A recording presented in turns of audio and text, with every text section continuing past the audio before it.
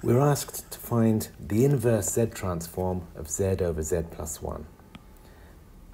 So for questions like this, there's always two ways. There's the easy way, we can simply use the table, or we can construct a power series.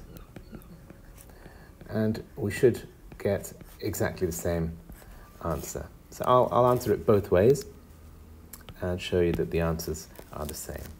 So using the table, we simply look for Z over Z plus A in the table, and the closest I can find is that, Z over Z minus A.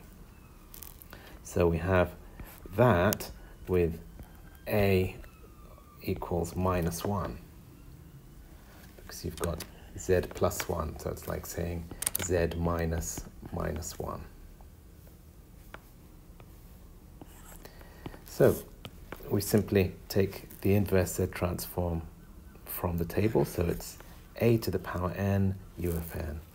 So we can say x to the power n, that's what we're being asked for, is equal to minus 1 to the power n u of n. And that's the final answer, unless you want to write it out as a sequence. It's minus 1 to the power 0, minus 1 to the power 1, minus 1 to the power 2, minus 1 to the power 3, etc. So that's my answer using the table. I could have also written it out as a power series. I could have said that x of z can be rewritten as 1 over 1 plus z to the minus 1. And that's the same as saying a power series where we have minus z to the minus 1 to the power k from 0 to infinity.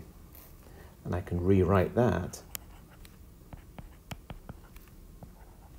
as minus 1 times z to the minus k. And that looks just like the definition of the Z transform.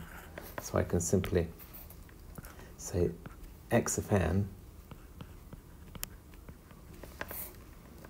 because remember this now is the definition of the Z transform.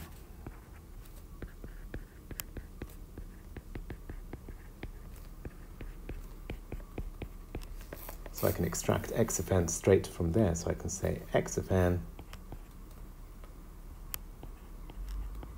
equals minus 1 to the power k.